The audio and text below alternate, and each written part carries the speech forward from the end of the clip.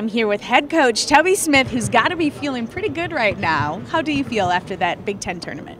Pretty good, Natalie. Yeah. I think our guys have, stepped up and showed a lot of pride. I think they earned some respect too, and that was a big part of, I think, our surge to get to the Big Ten championship game. What else do you think is part of that surge? Belief in one another and just believing in the system. People sometimes have a tendency to, they try to do too much, because they all are very competitive. All of our players, the coaching staff, we all have been part of winning programs, and all these young men have been stars on their respective teams, high school teams, wherever they've been.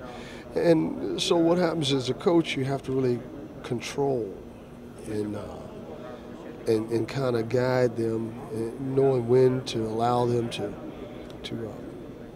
and how to use their talent.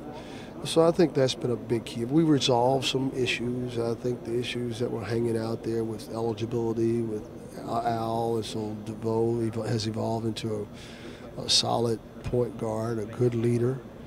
I think Damian Johnson, Lawrence Westbrook, and Devron Bostic, three tri-captains have really stepped up and done a good job internally within the team. Now, how have you put a lot of that, kind of harnessing them in to play here on court, especially during practice today? Well, it wasn't, it's easy now. It's time because they're excited. The energy level is high. They're focused because we're going to the dance. We know we play a very good Xavier team. So, but still, you have to. We tell them moderation. You don't want to get too high now, because the game is still 3 days away. So you want to be peaking at the right time. We don't want to leave it on the court. We want to make sure they're fresh, their legs are fresh, and that they're hungry. So, but practice is going well. Now, how are you going to keep them fresh after coming off of so many games in just a few days and going into another tournament? Well, we went pretty intense today, so we'll back off the next few days. We'll probably just do a lot of walkthroughs and a lot of shooting, just try to get mentally refreshed and rejuvenated, and then because the adrenaline will kick in again and help us physically. So that's why we have to be careful that they're not, and limit our distractions. I think that's an important part of it too, because the hype surrounding being in the big dance and going to the NCAA can take something out of you also. So we have to let them know, be careful. I know your family members are calling, friends are calling you. You make sure you're getting your proper rest and eating properly. Now, what are you expecting to see out of Xavier on Friday? Well, Xavier is going to be a team that they're a very talented team. And Jordan Crawford, he started for Indiana before he transferred to Xavier, and now he's Player of the Year in Atlantic 10. They have a big center and Love, who's 6'9" and about 265, and they come off the bench with a kid by the name of Kenny Freeze, who we recruited at Kentucky. He's 7 feet tall, about 275. So they're very big, they're very athletic. They really can score in bunches. They'd be the leading scoring team in the Big Ten. They average 80 points a game. We only average 73. And they're one of the top rebounding teams in the Atlantic 10, +6 on the board. They really get to the free throw line, so they are as talented. That's why they're a 6 seed.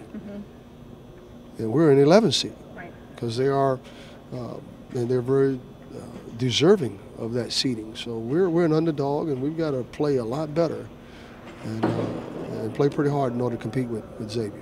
Now, speaking of seeding, do you think that you would have gotten into the the NCAA tournament had it not been for the win over Purdue? I don't think so. I thought we had to go. Going in, I thought we were going to have to get to the championship game and win it. And that was our goal. That was every team's goal going into the Big Ten tournament in Indianapolis. Fortunately, we played well against a good Penn State team. We bounced back, and I thought the Michigan State game prepared us extremely well for Purdue because they're very physical.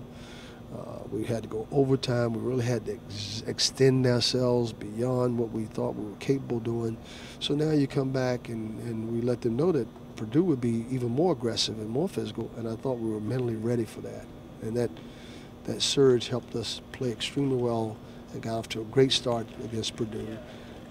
You know, albeit that we played against Michigan State without Chris Allen, who had hurt us every time he played us, and without Robbie Hummel, Purdue. And then I thought, you know, against Ohio State was just too much Evan Turner. He's such a talented player, and we just sort of hit the wall after 3 days of basketball. Now, you guys are busing to Milwaukee. What are you guys going to do for fun during that bus ride? Who knows? We'll probably have a little party, watch a few films, a little sing-along. You know, we'll do a few things, I'm sure, that we'll... Sounds like a lot of fun. It's a good long trip. I don't think I've been on a bus trip that long in years, but that's part of the new NCAA rules as far as playing. You know, I'm sure it's cost-cutting measures. So teams can get, but we're excited. I'm sure we'll have a great crowd in Milwaukee. We're not that far away, but then again, we'll have a few people rooting against us from the Wisconsin area. This is true. That's what worries me. Right. So you're going to need those earplugs for on the bus and also once you cross the border into Wisconsin. Well, probably so. Yeah. All right, Coach. Good luck to you. It's going to be a lot of fun watching you guys. Thank you, Natalie. Absolutely.